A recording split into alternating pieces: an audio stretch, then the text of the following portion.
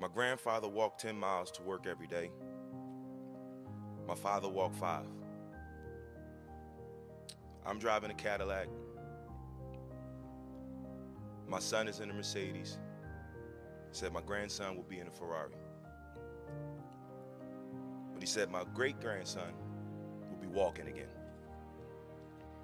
So I asked him, I said, well, why is that? And he said to me, tough times create strong men. Strong men create easy times. Easy times create weak men. Weak men create tough times.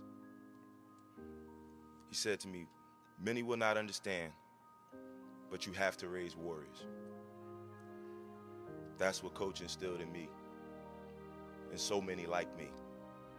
The strength and courage of a warrior.